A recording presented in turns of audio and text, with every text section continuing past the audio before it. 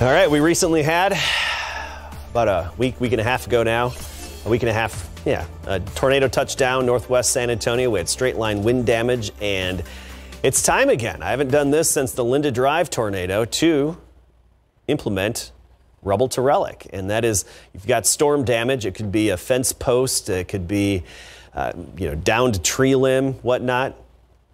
Contact me, thermometer@ksat.com, and hopefully I could turn this negative into a positive that you've endured. This is from the Linda Drive tornado.